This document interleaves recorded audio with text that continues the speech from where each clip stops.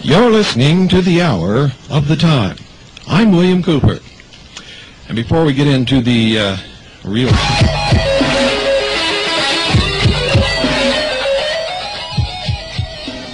Boy, that took me by surprise. I don't know about you. We're having problems with some of our equipment here. We have been, and it's old. It's really old. I mean, this equipment has really been put through the mill. So, sometimes it decides to take off on its own. And sometimes it decides not to do anything. And of course, that causes some problems.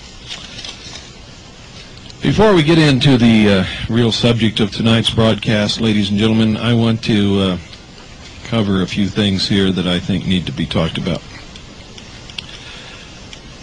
One is, I've explained to you a long time ago that there are Russian teams here to supervise the disarmament of the United States military forces, in particular our Strategic Air Command and our ballistic missiles.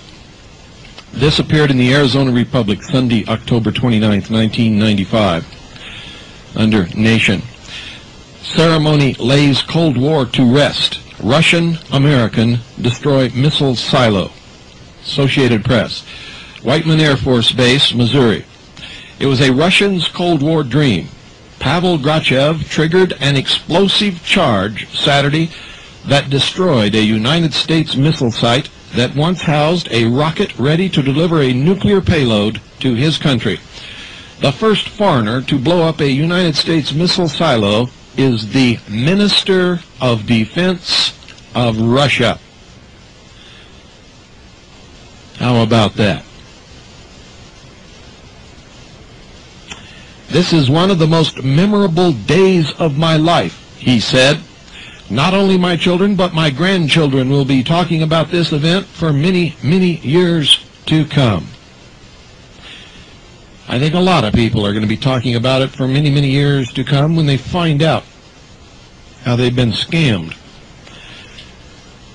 Ladies and gentlemen, lied to, deceived, manipulated, bullshitted, whatever you want to call it. It's not good for us. And this next one is kind of hard for me to do, because this gentleman has been a contributor at times, but this time he's just gone too far. He's supposed to be one of us, but just about regularly on clockwork, once a week I get a letter from this gentleman berating me for things that I never did and never said. It's apparent that he's got a screw loose, and I hate to have to do this, but I am. I'm going to read this letter on the air. It says, Bill, well, your loving efforts of hate have borne fruit. Enclosed, please find a copy of a newsletter. I ceremonial burned the original, where the concept is presented that homosexuals were responsible for the destruction of all the past great civilizations and are implicated as the most powerful force behind the New World Order. Now tell me, is this the truth? Do you see what you have perpetrated? Are you proud? I thought it was not possible for such a small minority, such as the 3.8% of Jews in America, to gain control over the rest of a society. I thought that if they were to do this, then they would inevitably be regarded as smarter, and perhaps by that argument superior to the rest of society. I guess we can expect more gay bashings and lynchings in the future. Fortunately, the New World Order is further along in its presentations of the inequities of the fundamentalist religions, then those religions are on the rebound, grabbing on hypocritically to the tails of the freedom movement as they are, and dragging it to a slow ideological halt. Now, I'm not going to read his name on the air, simply because he has made contributions in the past, but he's gone off the deep end. He somehow is attributing to me what somebody else said about homosexuals. And ladies and gentlemen, you've never heard me say anything in my life against homosexuals, except that I don't want them to try to put their homosexuality over on me or my children. That's all. I believe in liberty. I don't care what homosexuals do in the privacy of their bedroom together with consenting adults. That doesn't bother me at all. If they're doing it with children, that would bother me. But so would a heterosexual doing something with children bother me. You understand what I'm saying? But every week, this guy writes me a letter attributing to me something that I never said and never did. He is a member of the intelligence service in Kaji, and as of this moment, his membership is terminated. Because I think he's got a screw loose, and we can't have people with screw loose running around in our organization. I thank him for the contributions that he has made, but in the future he'll have to make his contributions elsewhere. I don't care what his personal beliefs are. I never have. But I do care when somebody demonstrates a lack of intelligence, and when they pretend to be on our side and can't even understand what it is that we're saying. So, please, sir, take your ravings elsewhere. I don't want to deal with them anymore. I have conveniently ignored them in the interest of liberty and giving you your opportunity to be whoever the world you want to be. But when you make that kind of attack upon me, when I've never said any such thing or done any such thing and don't ever contemplate doing any such thing, and if I were to read all of your letters on the air, I've got to tell you, somebody would be at your doorstep with a straitjacket tomorrow morning, if I were to give them your name and address, which I won't, so don't worry about it. Folks, this is going to be an interesting trip into the mind of the mysteries, so stay tuned. And make sure you've got pen and paper handy as we continue with our excursion into the conflict between Freemasonry and Christianity.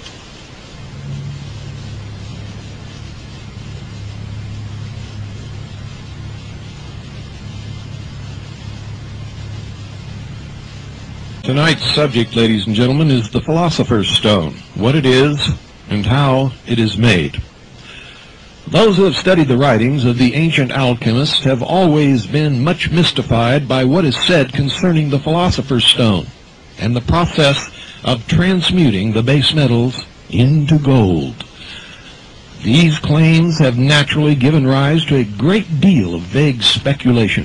From time to time, students have asked for a direct statement concerning this subject of paramount importance, and as we are standing upon the threshold of a new age where this precious jewel with all of its power will be evolved and possessed by a considerable number of people, we feel that it is important to divest the subject of all the mystery that surrounds it and speak in plain terms concerning the matter.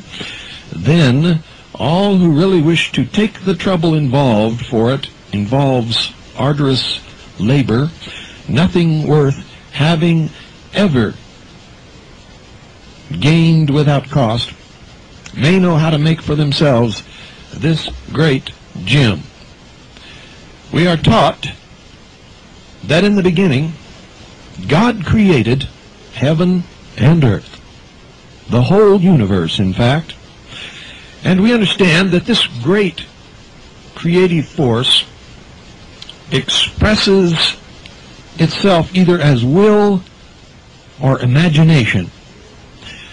Now, by imagination, the great architect of the universe must first have visualized everything as it now is, or as it was first created, and then, by his will, the physical atoms were marshaled into this matrix of thought, thus gradually bringing the universe into manifestation as designed by its creator.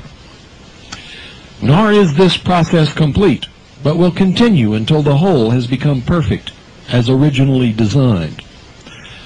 The divine hierarchies who have carried out the plan of the great creator also used the same dual creative force when fashioning the crystal in the mineral, the leaf of the plant, or the shape of the animal.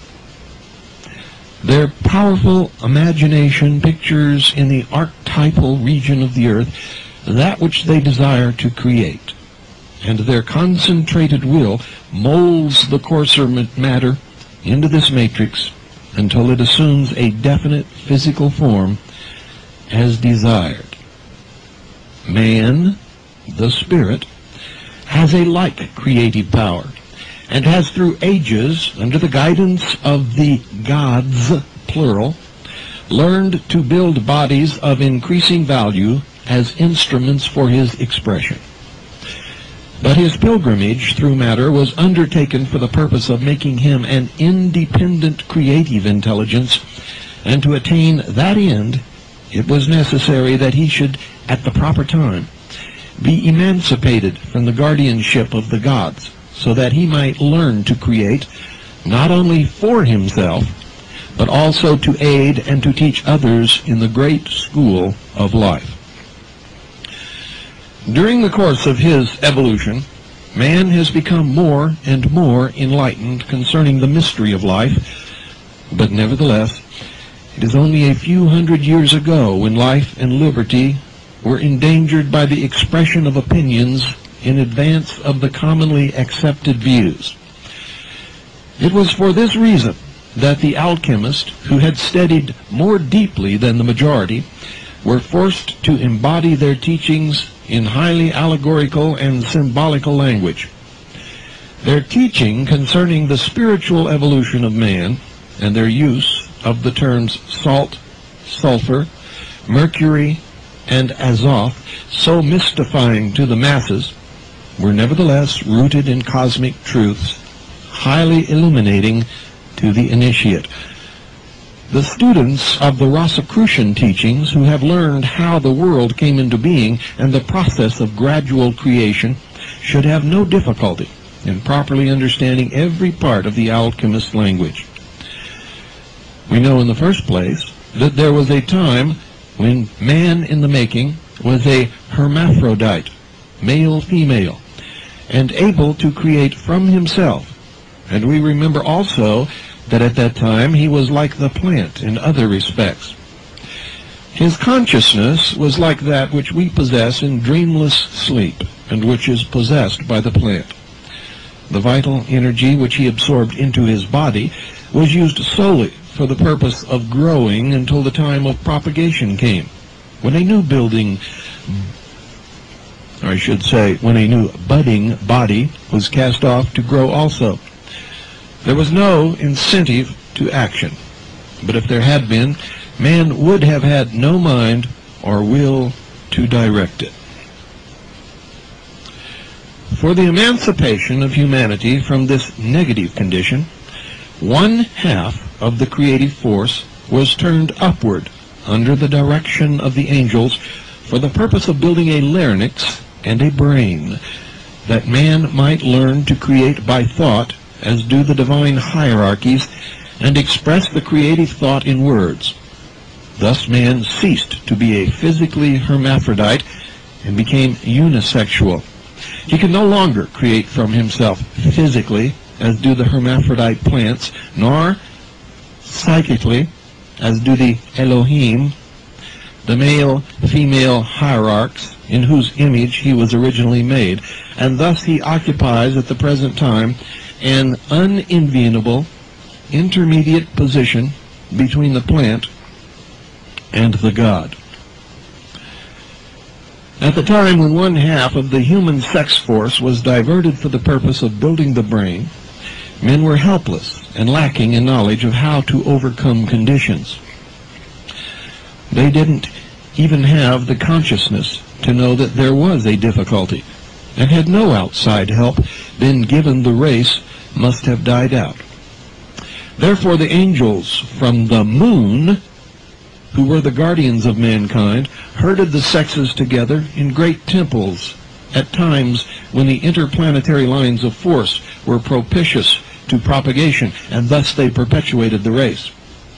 It was also proposed that when the brain had been completed, the lords of Mercury, elder brothers of our present humanity, who excelled in intelligence, should teach us how to use the mind and to make it truly creative, so that we would no longer be dependent upon the separate sexual process of generation now in vogue.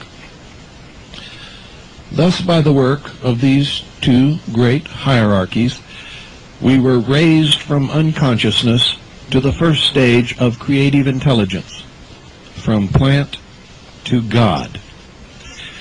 Now, for those of you who may have just tuned in, ladies and gentlemen, I want to assure you that these are not my beliefs.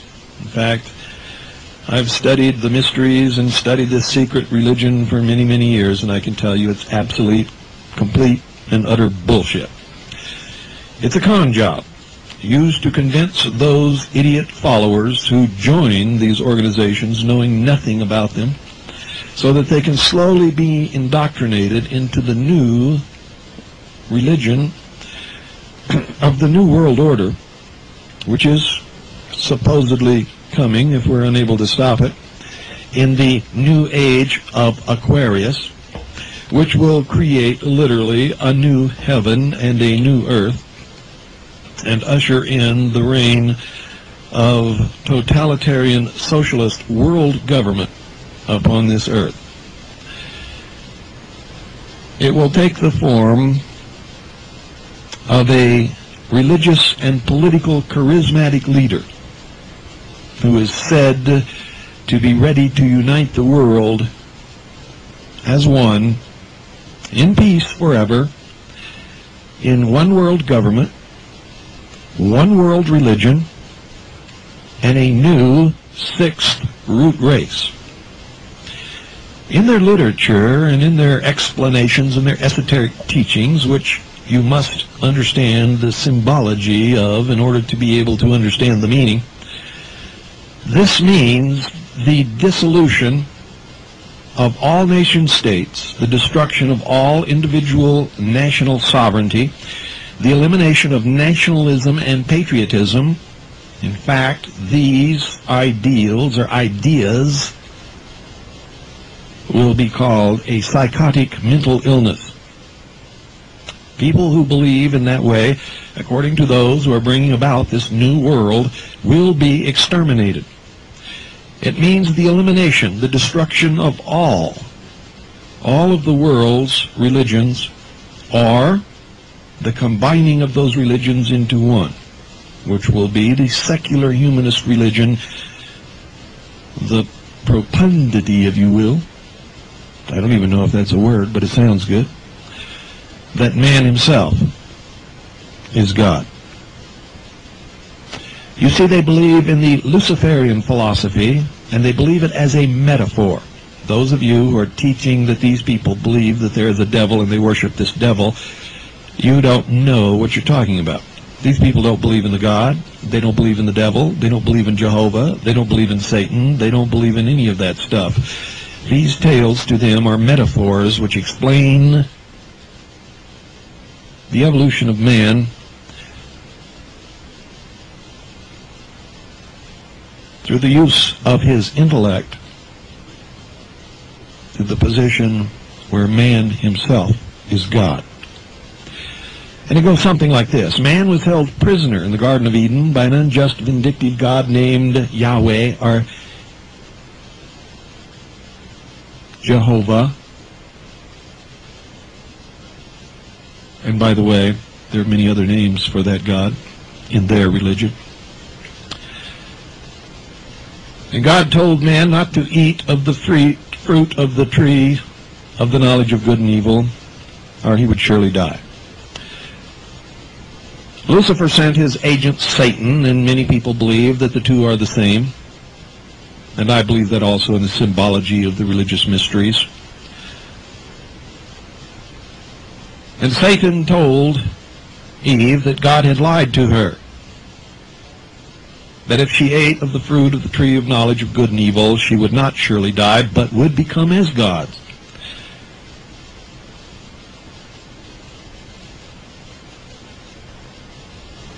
And that man was being held back from his true destiny by this jealous, vindictive,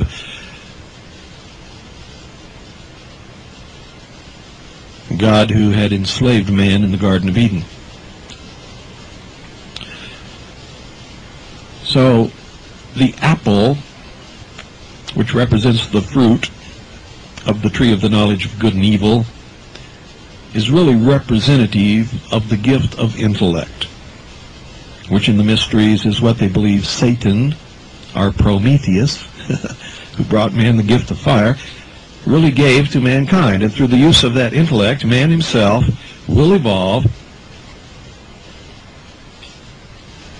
until he himself becomes God.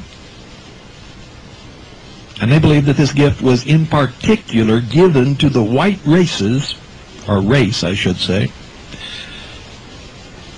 and that part of the duty of the white race is to help the inferior races, or the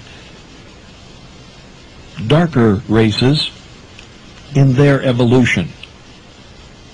Which means, if need be, get rid of some of those races if they're incapable of evolution.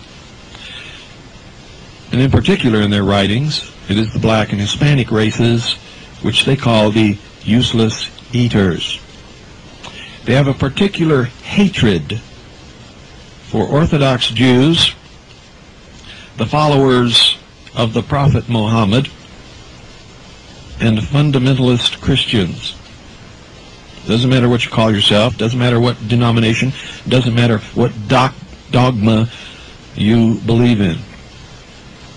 All scheduled for elimination.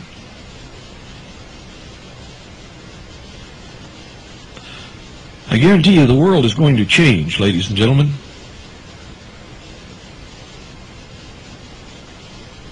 Those who do not participate in the changing of it will be the inheritors of whatever the changers bring about for them. So it makes no difference whether you believe in what you're hearing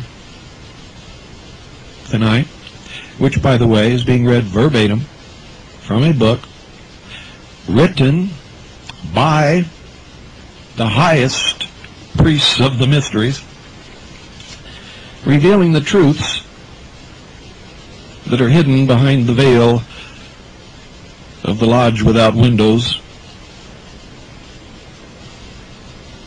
And it was meant for those who are the initiates only, and of the highest degrees. Those in the lower levels are incapable of understanding this, just as new listeners tuning in tonight haven't got the slightest idea what we're talking about.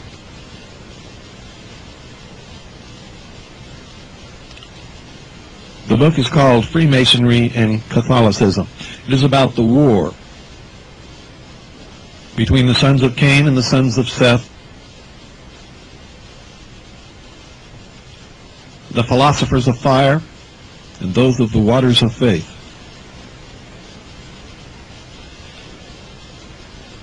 You can laugh at it if you want. If you're an atheist, you can say it means nothing if you wish. If you're a Christian, you can turn off your radio and refuse to hear it. If you are one of the philosophers of fire, you can become angry because your secrets are being revealed on the radio. But let me tell you this, do not discount its power or its meaning. For those who are bringing about the new world order, the new heaven and the new earth, believe it. They are in power. They are in control. And if they believe it, it doesn't make any difference whether you believe it or not, whether you think it's funny or serious. It will affect you. And that is the most important thing. You cannot venture upon a field of battle if you know nothing about your enemy, about his culture, about his beliefs, about his religions, about his battle tactics, about the weapons that the enemy uses. You see, these people fully intend to enslave the human population of the earth and keep them chained to a computer in an economic system of cashless debt forever, with total control of all sources of information,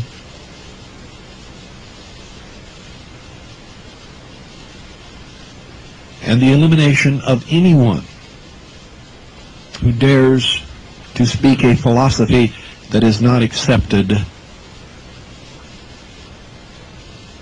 by this new philosophy, which, by the way, isn't new at all. It's ancient. You can trace it all the way back to Babylon. So, let me continue with this after a very, I hope, short break, ladies and gentlemen. And I really hope that you're able to hear this well on shortwave, and if you're not, I hope you order the tape. You can order any tape of the Hour of the Time. If you're a member, they're $8 per tape. If you're not a member, they are $10 per tape. Make check or money order payable to Annie, A-N-N-I-E. Make sure that you specify the date of the broadcast and the subject as near as you can determine what the subject is. And address your envelope to the Intelligence Service, Post Office Box 1420, Sholo, Arizona, 85901. That's P.O. Box 1420, Sholo, spelled exactly as it sounds, Arizona, 85901.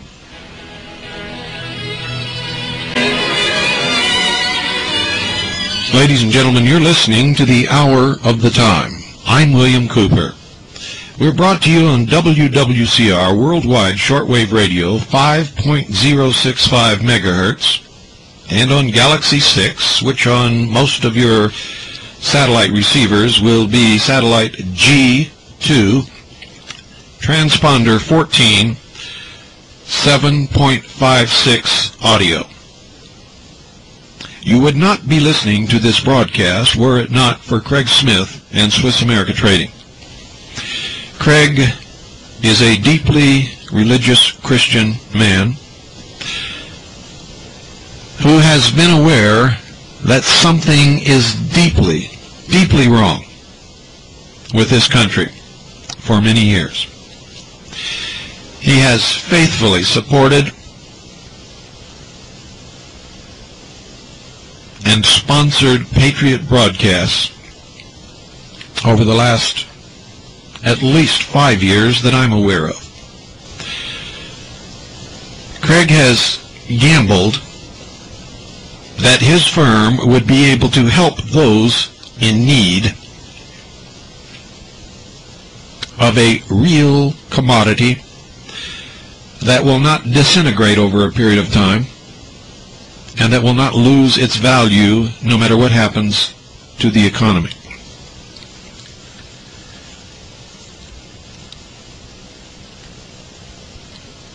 By sponsoring broadcasts such as this,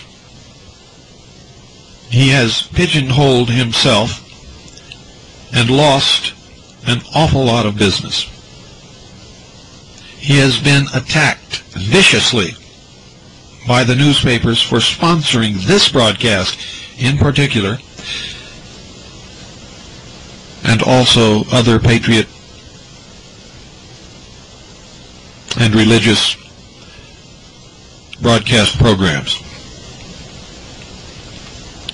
One of the things that I have noticed over the years in dealing with, quote, patriots, end quote, is that there seems to be something lacking in their process of logical thinking, and they can't understand why they lose an awful lot of these battles. If you look at what the socialist and the liberal political establishment does in order to further their causes, it is no longer a mystery, because they back their causes with lots of money and lots of work and lots of volunteering of their own time. Patriots, on the other hand, very seldom volunteer anything unless there's a buck in it for them. Very seldom back their own causes, and would rather look around to find the cheapest deal and buy it from their enemies rather than support someone who supports programs like this, who bring them information that they could not ever hope to dig out in their lifetime by themselves. Now that's a paradox, because I can tell you right now, you cannot hope to win if you practice that kind of behavior. Yet just about all of these people that I converse with tell me that they expect to win, mainly because, quote, the good book tells them what the outcome is going to be, end quote. And I'm telling you right now, that kind of thinking will get you buried and will ensure that you lose the battle. I don't care what you believe. That's the truth. Now I'm going to give you a phone number, and I'm going to tell you right now, if you appreciate the information that is brought to you by this broadcast in particular and the others that are sponsored by Swiss America Trading, you had better support Swiss America Trading, which means if you're in the market for gold and silver or platinum or any precious metal in any of its various forms, for whatever reason you want these precious metals, whether it's to protect your assets, which is what I recommend,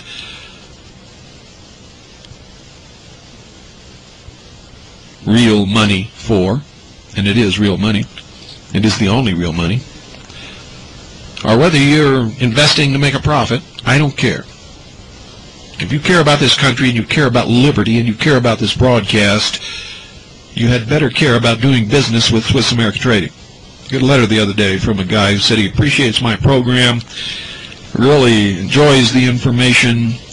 He's a patriot, loves this country and loves liberty, but when it comes to buying precious metals, he's going to go to the cheapest source. He doesn't care who's selling it, and he doesn't care what I think about it, and he's tired of telling me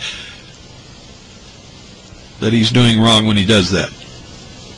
Well, that's tough, because I'm never going to stop telling you that you're doing wrong when you do that, especially if you're buying it from the enemy.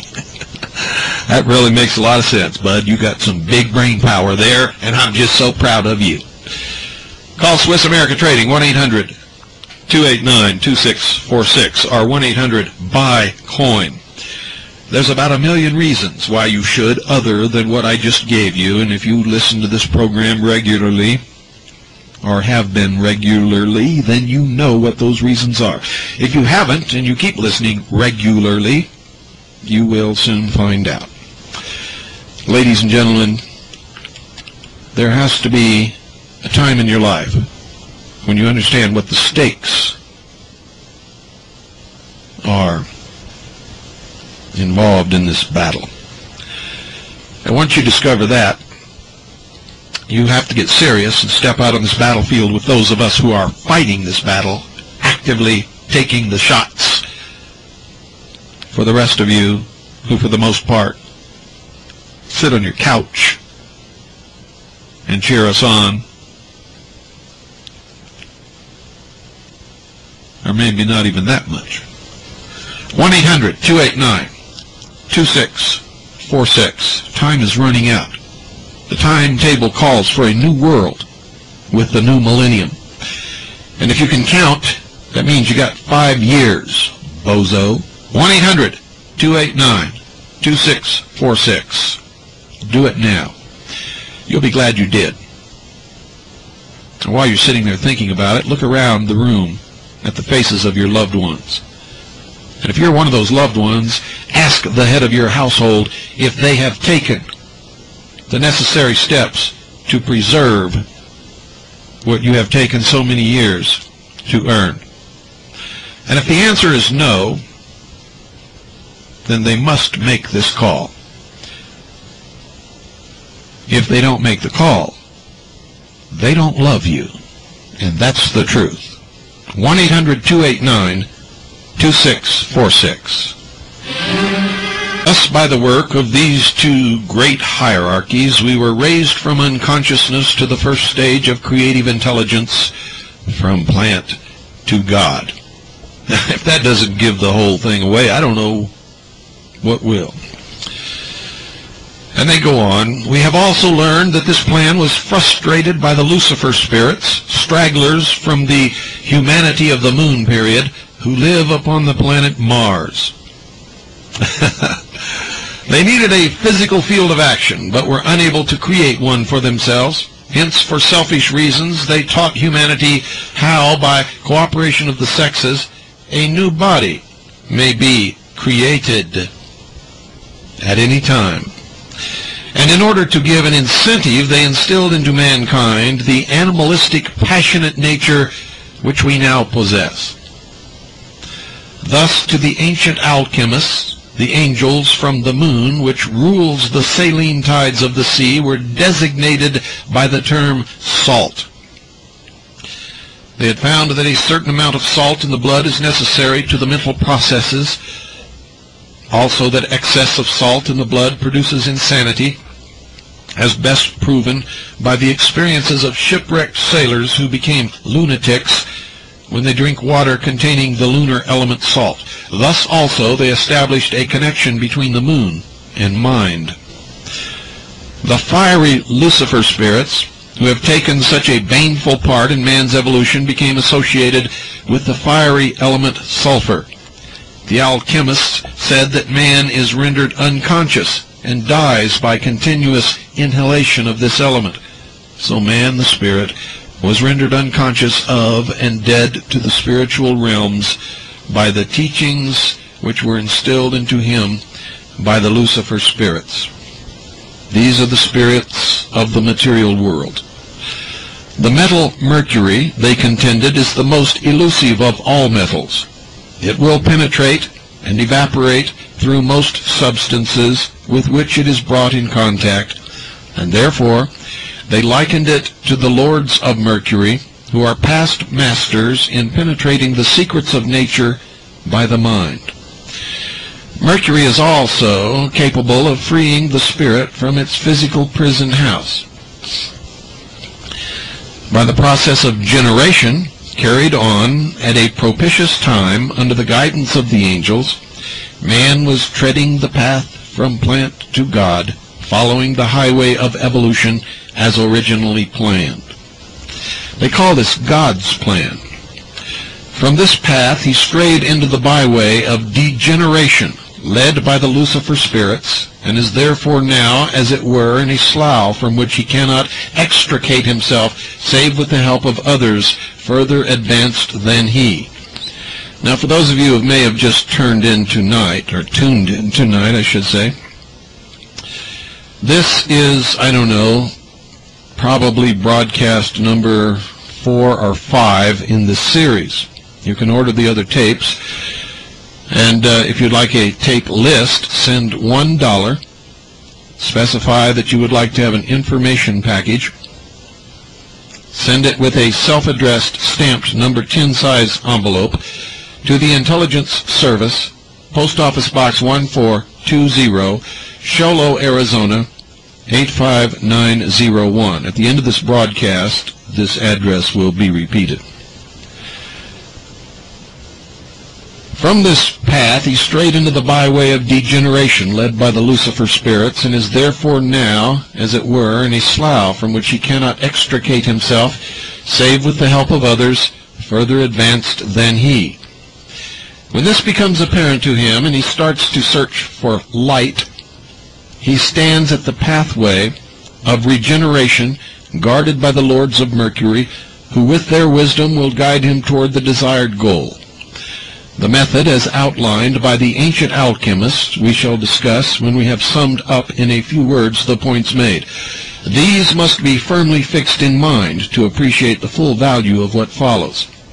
The creative force used by God to bring a solar system into manifestation, and the force used by the divine hierarchies to form the physical vehicle of the lower kingdoms over which they rule as group spirits, expresses itself in a dual manner as will and imagination, and is the same as the united creative force of the male and the female, which results in the creation of a human body.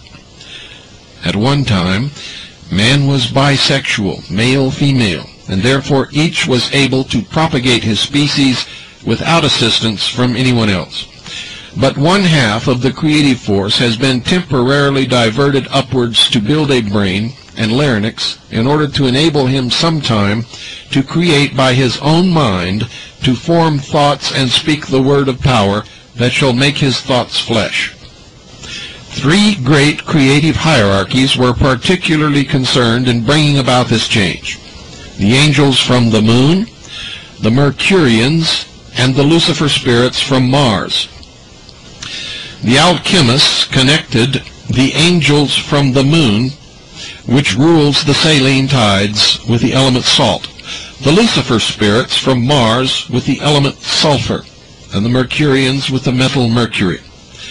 They used this symbolic presentation partly because of the religious intolerance which made it unsafe to promulgate any other teaching than that sanctioned by the Orthodox Church of that day, and partly because humanity as a whole was not yet ready to accept the truths which were embodied in their philosophy. And that's the biggest bunch of baloney you'll ever hear. They have intentionally withheld the truth of their religion, the truth of their philosophy, the truth of the great body of knowledge which they have collected and hoarded and concealed from the public over the ages, in order to be able to control what they call the masses. They also spoke of a fourth element, Azoth, a name composed of the first and last letters of our classical languages and intended to convey the same idea as Alpha and Omega, that of all-inclusiveness. This referred to what we now know as the spiritual ray of Neptune, which is the octave of Mercury, and which is the sublimated essence of spiritual power. The alchemists knew that the moral and physical nature of man had become gross and coarse on account of the passions inculcated by the Lucifer spirits, and that therefore a process of distillation and refinement was necessary to eliminate these characteristics and elevate man to the sublime heights where the splendor of the spirit is no longer obscured by the coarse coating which now hides it from view. They therefore regarded the body as a laboratory and spoke of the spiritual processes in chemical terms. They noted that these processes have their inception and their particular field of activity in the spinal cord that forms the link between the two creative organs, the brain, which is the field of operation for the intellectual Mercurians, and the genitals, which are the vantage ground for the sensuous and passionate Lucifer spirits. Now this is the truth of alchemy, ladies and gentlemen.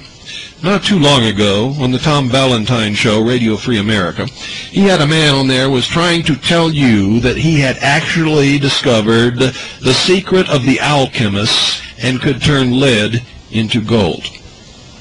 He was lying, and Tom Valentine knew it. And it's one of the ways that you're kept spinning around in little circles, little eddies beside the river, while the mainstream passes you by.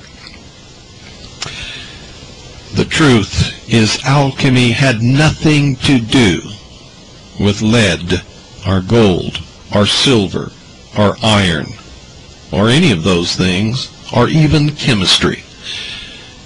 It was a hidden and esoteric and occult language which hid the true belief, philosophy, religion, if you will, of those who call themselves the philosophers of fire.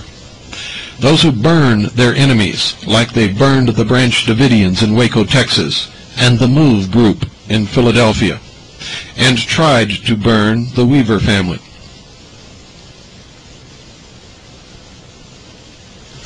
This tripartite spinal cord was to the alchemists the crucible of consciousness. They knew that in the sympathetic section of the cord, which governs the functions that have to do particularly with the upkeep and welfare of the body, the lunar angels were specially active, and this segment was therefore designated as the element salt. The segment governing the motor nerves, which expend the dynamic energy stored in the body by our food, they saw clearly to be under the dominance of the martial Lucifer spirits, and they therefore named that segment sulfur. The remaining segment, which marks and registers the sensations carried by the nerves, was named Mercury, because it was said to be under the dominance of spiritual beings from Mercury. The spinal canal, contrary to the ideas of anatomists, is not filled with fluid, but with a gas that is like steam, and that it may be condensed when exposed to the outside atmosphere, but may also be superheated by the vibratory activity of the spirit to such an extent that it becomes a brilliant and luminous fire, the fire of purification and regeneration. This is the field of action of the great spiritual hierarchy from Neptune, and is designated Azoth by the alchemists. This spiritual fire is not unlike in every man, nor is it as luminous in one as in another. The state thereof depends upon the spiritual advancement of the person in question.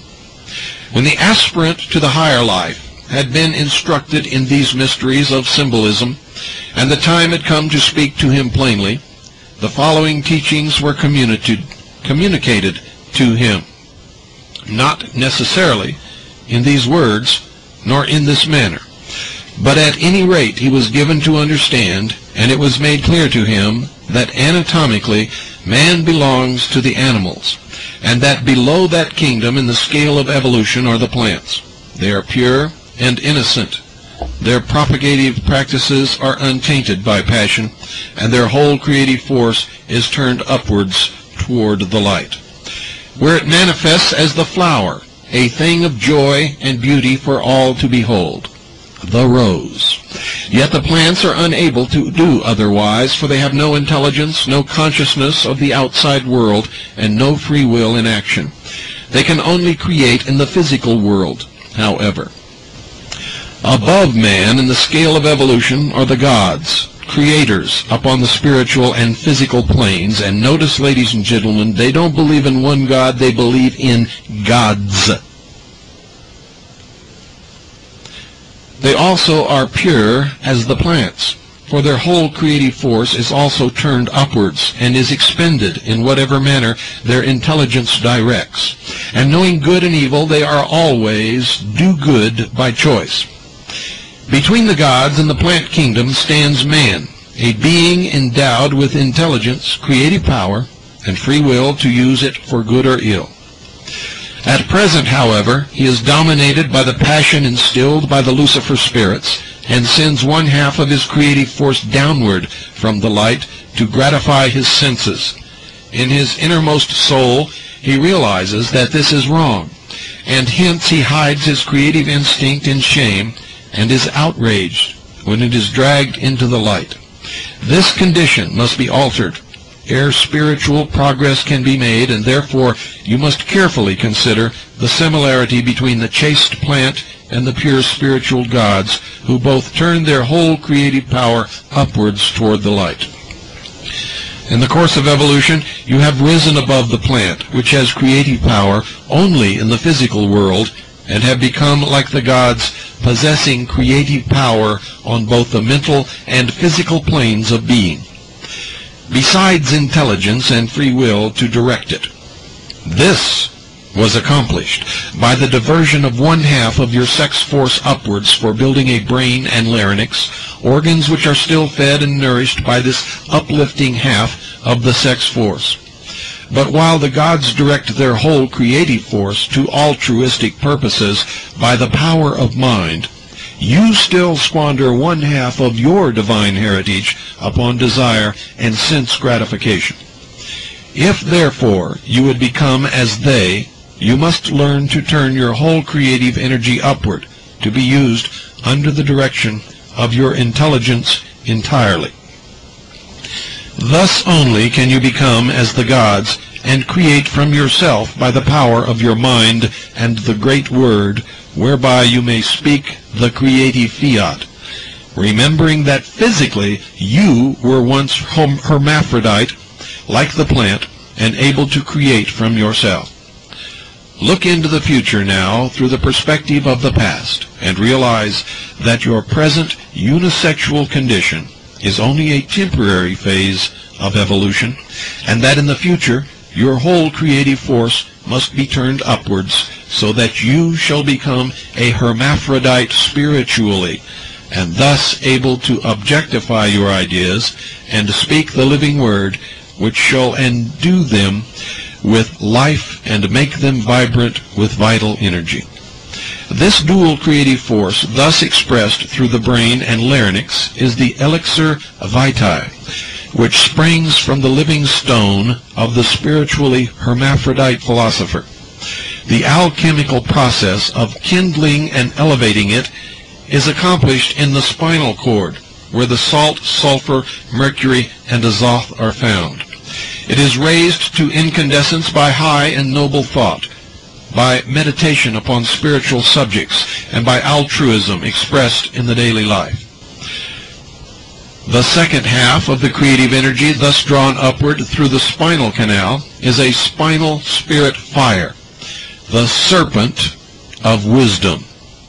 Gradually it is raised higher and higher, and when it reaches the pituitary body and the pineal gland in the brain, it sets them to vibrating, opening up the spiritual worlds and enabling man to commune with the gods. Then this fire radiates in all directions and permeates the whole body and its auric atmosphere, and man has become a living stone whose luster surpasses that of the diamond or the ruby. He is then the philosopher's stone. Folks, don't be worried about the government collapsing or anything happening over the weekend or on Monday. This is a normal political process, and if the budget is not approved, some people will be laid off. A lot of political pressure will be placed upon whoever is stopping the budget from being approved, and then it will be approved, and then life will go on as always. Good night, and God bless you all.